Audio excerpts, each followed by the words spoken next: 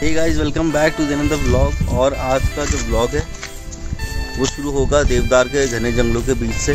तो देवदार के जंगलों के बीच से हम करेंगे अपने व्लॉग का स्टार्ट। और जगह जो है वो आप देख के साथ समझ जाओगे कौन सी है। तो एक बार मैं आपको जगह दिखाता हूँ। तो ये है कुछ ऐसा एरिया।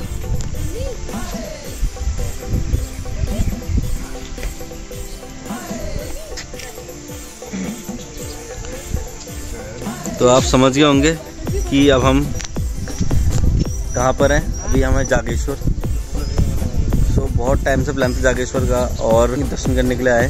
तो दर्शन करते हैं, आपको वीडियो दिखाएंगे कैसा क्या है। आप भी, आई होप कि आप एंजॉय करोगे दर्शन करना आप भी।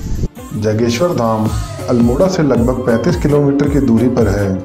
मंदिरों के शहर के नाम से प्रसिद्ध जागेश्वर देवभूमि उत्तराखंड का एक बेहद ही खूबसूरत नगर है जो अपने सांस्कृतिक और ऐतिहासिक महत्व के लिए जाना जाता है।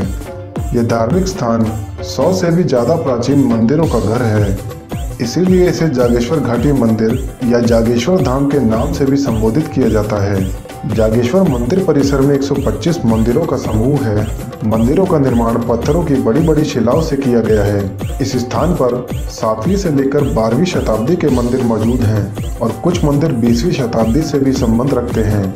चूँकि यह एक प्राचीन स्थल है, इसलिए यह भारतीय पुरातात्विक सर्वेक्षण विभाग के अंतर्गत संरक्षित है। यह स्थान कई खूबसूरत मंदिरों का संग्रह स्थल है, जिसमें दांडेश्वर मंदिर, चंडिका मंदिर, जागेश्वर मंदिर, कुबेर मंदिर, महामृत्युंजय मंदिर, नंदा देवी, नवग्रह मंदिर, पिरामिड मंदिर और सूर्य मंदिर शामिल हैं। वैसे तो यहाँ हर रोज श्रद्धालुओं का तांता लगा रहता है, परंतु श्रावण मास के दौरान यहाँ जागेश्वर मानसून फेस्टिवल का आयोजन किया जाता है, जिसमें शामिल होने के लिए दूर दराज से पर्यटक और श्रद्धालुओं का आगमन होता है। महाशिवरात्रि के दौरान यहाँ शिव भक्तों की भारी भीड़ देखने को मिलती है।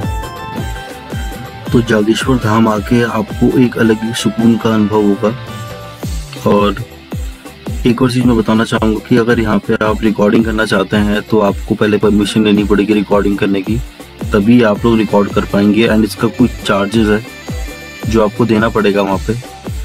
तो फिलहाल हमारी पूजा पाठ यहाँ पे जागेश्वर मंदिर में हमने कर ली है। तो अब हम लोग बढ़ेंगे आगे बुर्ज जागेश्वर की तरफ, जिसे वृद्ध जागेश्वर भी कहते हैं। तो जागेश्वर से वृद्ध जागेश्वर की जो दूरी है वो है 15 किलोमीटर के आसपास। वहाँ भी पूजा पाठ करेंगे। तो ये ऐसी मान्यता है, यहाँ पे लोगों ने हमें बताया कि अगर आप जागेश्वर आ रहे हो तो आपको वृद्ध जागेश्वर भी जाना चाहिए। जैसे वैष्णो देवी जाने के बाद आप ऊपर भैरव देवता के मंदिर में भी दर्शन करने जाते हैं, वैसे ही यहाँ भी आपको जागेश्वर में पूजा पाठ करने के बाद वृद्ध जागेश्वर जाके आपकी जो यात्रा होती है पूरी होती है। तो इसलिए हमारा जो अब अगला पड़ाव है वो है वृद्ध जागेश्वर। तो वृद्ध जागेश्वर की वीडियो अब आप देखेंगे नेक्स्ट ब्लॉग में। सो इस ब्लॉग में मैं बस इतना ही रखूँगा और आई होप कि आपको वीडियो अच्छी लगी हो। अगर वीडियो अच्छी लगी तो चैनल को लाइक शेयर और सब्सक्राइब करना। सो मिलते हैं आपसे नेक्स्ट ब्लॉग में जल्दी। तब तक के लिए टाटा बाय बाय एंड नमस्कार।